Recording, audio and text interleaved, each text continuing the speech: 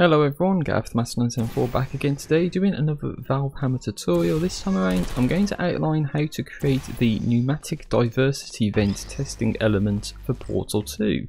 That's right, I'm actually in the Portal 2 authoring tools. I'm not using Hammer++ because that's a pain in the ass to get set up with Portal 2. So I'm just using the bog standard Hammer editor today. And as you can see, I've got this very basic rudimentary testing setup. And this hole in the wall over here is going to serve as our diversity vent setup. So what we're going to want to do is create some prop static entities and find the appropriate tube models that we want. So if I go under world model, then we're going to have to find BTS, I believe it is, props BTS, and it's a vacuum tube. So that's all the way down here. And 128 straight seems good enough to me. So let's use that. And we're going to have to place them in the appropriate place. So say about there and there. Then I'm going to shift drag like so, duplicating the tubes until an appropriate spot.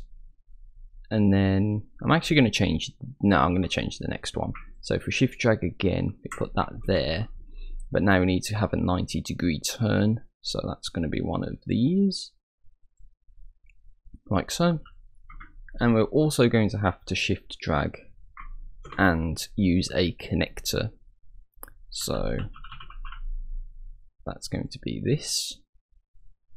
And of course that's not set up correctly, so we don't change the angles like that. No, 90 in the Z, presumably.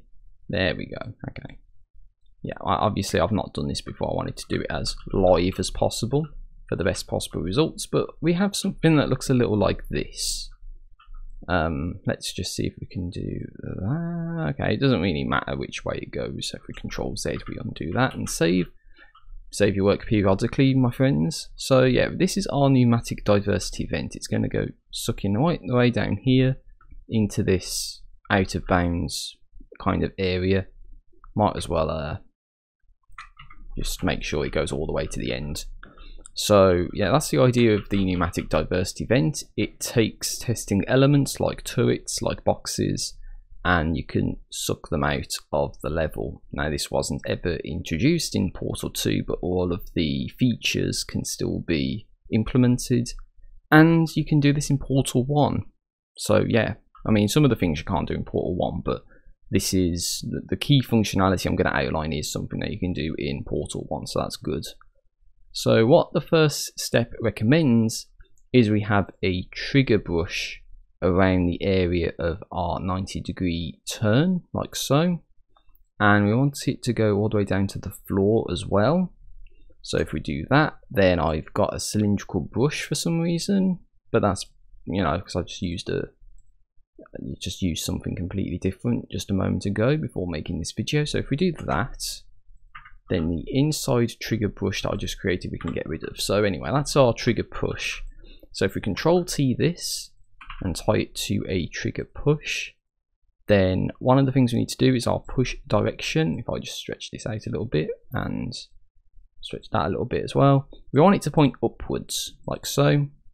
We want our speed to be of the order of 1500, and we want to make sure that the physics objects and NPC flags are checked. So physics objects is going to be our boxes, and NPCs is going to be the turrets.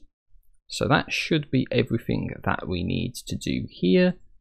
And then if we deselect that, but then do something like this, oops, wrong thing, just go down, there we go, just go like that, and then stretch it up like so.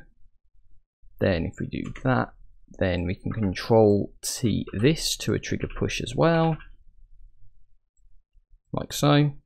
And again, we want our speed of push to be 1500, but this time we want it to be facing downwards in the axis of choice. So in this case, our XY plane, the top down view, we're pointing downwards, so we want it to be pointing downwards there. And again, NPCs, physics objects are selected. So that is the fundamental aspects of the pneumatic diversity event. There's a couple other things that we're going to need to add. We're going to need a point push, and we're going to add this pretty much at our center here and just a little bit above the ground. Okay, so if we load up into the properties of this, then again we want it to be pointing upwards like so, and we want to set our radius to about 250, so it looks a bit like that, and we want a magnitude of -40. And just a quick addendum, everyone, in the point push flags, please be sure to uncheck push players, as this is something that I didn't realize you had to do. And we're going to need an info placement helper, which is one of these entities right here. This is also going to go around here, somewhere like that. Oh, sorry, we're on a radius of 64. Excuse me, I don't know what I'm talking about. And again, we can have the angles facing upwards as well, just to be on the safe side. And last but not least, we need an info particle system. That is going to go above the tube, and we're going to make this point downwards. Right, no, it's not control point 1, it's particle system name, excuse me. And that is completely useless. It's broken tube suck, I believe it is. And then start active is set to yes. Okay, so I'm just going to decrease the size of this a little bit. So we want it to push up, but then also go into this volume over here. So it's going to push up and then hit the top and then go into the other trigger volume. So I think it's best to do it a little bit like that. We'll see when we get to the testing phase of things. And the last thing we need to do is right at this end, right over here, going to create a 128 by 128 by 16 trigger volume, and we're going to tie this, excuse me, to a trigger multiple, and we're going to deselect clients and deselect this correctly account for object mass, and we're only going to have NPCs and physics objects as the flags, and in outputs we're going to say on start touch exclamation mark activator, which should, you know, show up as a valid output, and then kill. So exclamation mark activator is just a way of saying whatever entity touches this trigger volume, we're going to remove it because it's going effectively out of the map and out of existence for all we care. So if I save the map and do some testing, then what we should see is the pneumatic diversity tube is sucking up items into it, and we can use portals to, you know, suck up turrets in the walls, through the ceilings, even through the floor, you know, walls, ceilings, everything. So I know I'm not making any sense there, but the thing is, when I said this can be done in portal, the ability to suck up turrets through the walls and through the ceilings isn't going to work, but you can still use the floors possibly, and with the right kind of placement you can still suck up items out of the map. So that's pretty much the tutorial, everyone. I hope you found this helpful. Apologies for the fuck ups and for some of the pauses that I do. It's all because I haven't done this before. I'm doing this live, doing this impromptu, and I was just figuring out things on the fly and trying to see what information was needed at certain steps.